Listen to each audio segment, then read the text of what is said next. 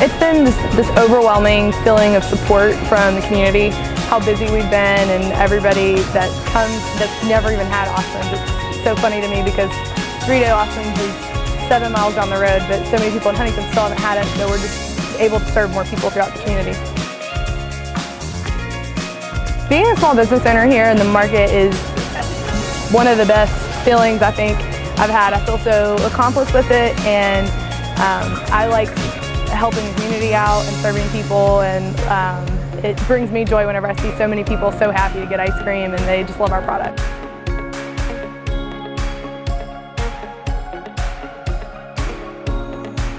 So we did Dollar Dip Day for National Ice Cream Day, and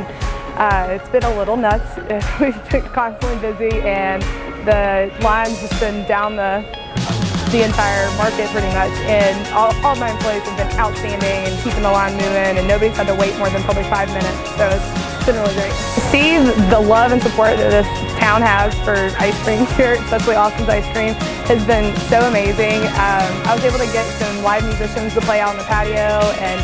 they just wanted to come and play and didn't even ask to be paid, which is awesome, and it's really cool to see how the community gets behind things like this, and to see how lively the market was today, because it's never been this busy in here, and it's just constant people in here, and everyone has an ice cream cup because we're about the only place open right now.